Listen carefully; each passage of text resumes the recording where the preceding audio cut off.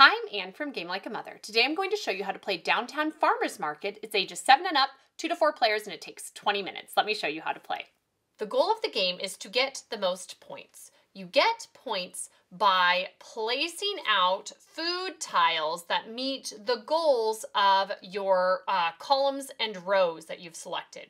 Each player at the beginning of the game, this is a 2-player game we have set up here, but to begin, each player is first given 4 of these tiles, and they get to look at both sides and decide which ones they want to go for. The numbers in white are the higher value numbers. The numbers with the black background are the lower value numbers. Those should be easier goals in theory to go for.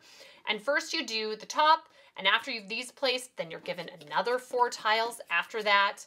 And you look at both sides, decide what you want to go for. It might depend on what you have over here. And place them out in whatever order you like. Once everybody has done that, you're ready to begin to play.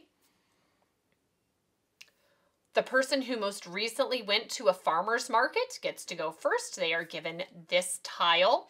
And the rest of these goal tiles are put off to the side. You don't need them for this round. And you're going to place the market tiles with the food. You make a row of 5. It doesn't matter how many people you're playing with. You start out with 5.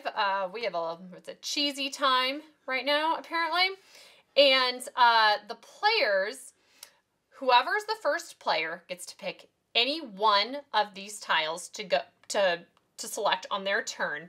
And they're going to try to fulfill the different goals. I'm going to show you really quick I made sure this person had all 7 types of challenges on the different wood crates they selected for their goal cards.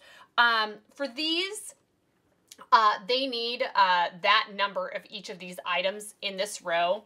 And it's okay if there are extra items, like so they could have select this and put it here. And it's okay that there's a cheese, but there just has to be exactly 4 of each of these in this one in order for them to score. In this one, they need to have exactly none of any of these items represented in this entire row in order to score the 8 points below. Here, they would need to have 7 of the same item, and they can pick whatever they want. There's a lot of cheese here. Maybe that's what they go for instead. And so if they place this here and then had, over the course of the game, had another 5, so that's a total of 5, 6, 7, then they would score the points for that row. This has ended up being what happened here for the end of their game when the whole thing was filled in. Here, you just need to have exactly 7 items in this row. So if they had these here, 2, 4, they would need to have this one and then another market item that just had 2 items here, and then they'd have it exactly 7 and score for that. Here, you need to have each of the 6 ingredients must be present at least once in this line in order to score the points for this. And here, as long as there are more milk than there are of other market items here, then you would score the points for this. And then finally, this one, you just, whatever the item is pictured, you score the number of points per item on here. And sometimes it's 2 items that you can score per. It could be for bread and eggs. If you had that, that might score per each of those you have. So that's pretty clear as well. So that's all you're trying to do the game. Make the goals fit, but you've got to match the goals from here with the goals going across and maximize what you're doing. So we'll go ahead and have this person picks these for right here. And then in a 2-player game, this player now gets to pick another one of these cards to discard. And it doesn't matter as much now, but later on in the game, you can see what the other person is perhaps going for, and that's what you're going to discard. They're going to go ahead, and we'll just have them pick this one to discard. Then it's this person's turn. They get to pick one. They'll go ahead and pick this. And then they still get to pick one to discard. They discard another one, and then you fill in the row. In a 3-player game, the first player who gets to go plays one and discards one, and then the other 2 people select one of the market items. In a 4-player game, nobody's discarding anything. You just are each selecting one tile and then refilling. So that's all the difference there is with different player counts. So for the next round, this moves to the next player. You move it clockwise if it's if it's 3 or 4 players, and then this person gets to go first. So we'll go ahead and have them.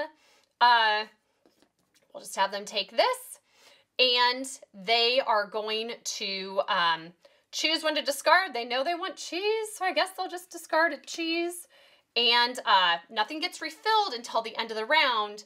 It's this player's turn, and haha, there's still a cheese, so they're still going to take it. They pick one to discard, and you keep on going and until your entire 4x4 grid is filled. You can fill any spot of the grid you like on any turn. You don't have to build on a single row or column. And once they are placed, you cannot move them. This is what the end of a game might look like. At this point, each player looks at each of their rows and columns and sees if they have met the criteria, and you get the points from any of the boxes that you have met the criteria for. So this one, do they have all 6 ingredients up here? They have 1, 2, 3, 4, 5, 6. Yes, they would get the points for that. They do have more, they do not have more milk cartons than other items here. It is equal, so they would not get the points for that. Here they get 1 point for bread, so they get another 4 points for the bread. They do have 3 milks here, so they'd get the points for that. They do not have 4 milk and 4 eggs, so no points for that. But here they did meet that criteria. There aren't any of these 3 items in this entire row. Here they have more than 7 items, so they do not have 7 of the same item. In this row they only got 5 cheese, so they would not score the points for that. And for here, they have many more than 7 items, so they wouldn't get the points for that. But you just tally up your score, compare it against the other player, and whoever has the most points is the winner. So that's how to play Downtown Farmers Market. The target demographic for this game is it is a family level game, but with some really good strategy involved. The rule complexity is easy, but there's really engaging gameplay, which is my favorite, where you just start people playing, they get the basics of it, but you have really interesting decisions to make every time it's your turn. How competitive is this game? It's medium. It varies depending on your player count. With 4 players, it isn't like you're doing a lot of things to mess with the other people that you're playing with. But at 2 players, you're mostly looking over at their board after your turn and trying to discard a tile that they would want. So there's just know that going in and proceed accordingly. The replay value is high for this game.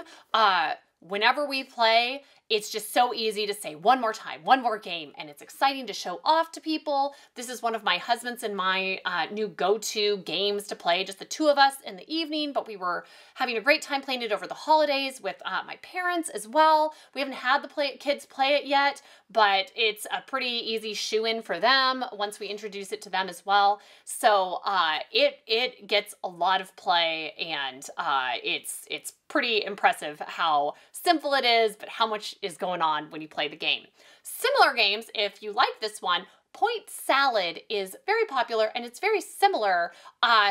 However, it has quite a bit more setup. So as long as you're okay with that, it's a really great game. It's a little bit different in gameplay, but you do have to shuffle all the cards and then pick out specific number of cards for each color every single hand you play.